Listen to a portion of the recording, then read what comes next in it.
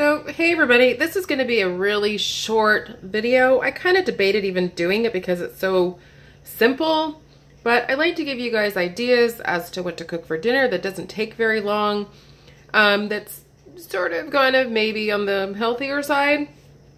So what I've done, this is a stuffed zucchini boat, as I call it. That's how I grew up calling it.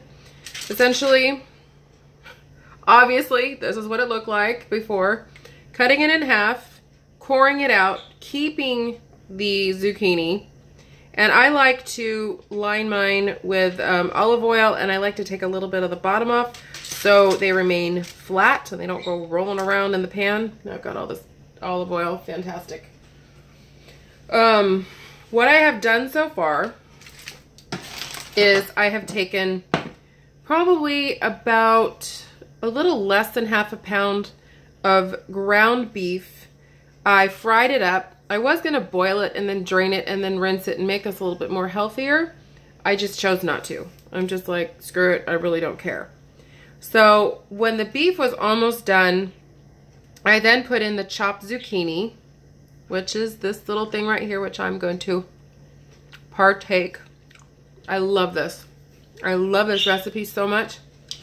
And then I used the Trader Joe's multi-blend with the vegetables, which it has like, well, let's just get to it. It has cooked grain, which is water, barley, corn, spelt, whole rice, something I can't pronounce. Again, whole rice. It already has zucchini, vinegar, peas, carrots, olive oil, onion, sugar, salt, and pepper. So, I love this. I mean, let's put it this way. I could eat just this right now, right this second, at any given time. That's how much I love this. I don't even need the zucchini. But, so once I did the hamburger and the zucchini got a little bit, you know, limp, cooked, I added the multi-grain stuff. And then I added, while it was still kind of warm, it's just yummy. Oh my God, I want this right now. I added Parmesan cheese. I'm gonna add a little bit more, and probably a little bit more. And I did add salt and pepper. It's to taste.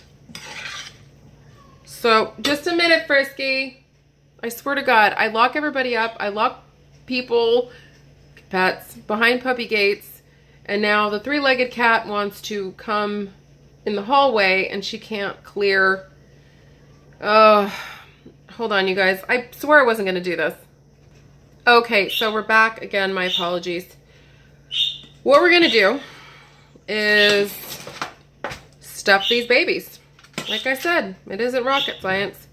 It is just, I'm trying to see if you can see what I'm seeing here. Stuff them really nice, and it is sort of messy. And they are sort of greasy. But I like mine nice and stuffed. Put it back down in the pan.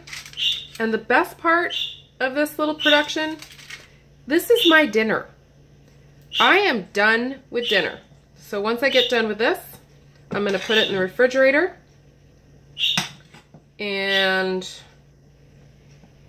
when dinner comes rolling around, I'm done. There's nothing else to do but just bake it up. And all you're essentially doing is baking the zucchini. That's a lot of olive oil I put on the bottom. And because the mixture is cooled, forgot to let that little piece of information out.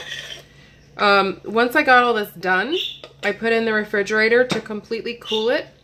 So once I do this, and this is an option, I grew up with it just being Parmesan cheese, but I like to gild the lily. So because the mixture is cool and because it's going in the refrigerator, and just to save me a step, and I would suggest, this is Smart & Final cheese. I would really, and I didn't think about this yesterday, when you really want something to melt nicely, I would go for Kraft or Sargento or something higher quality. But for me, This is good. Now I'm going to gild it a little bit more. And dinner's done. So like I said, I'm just going to stick this in the fridge. Just a minute, Kamiley. Just a minute, sweetheart.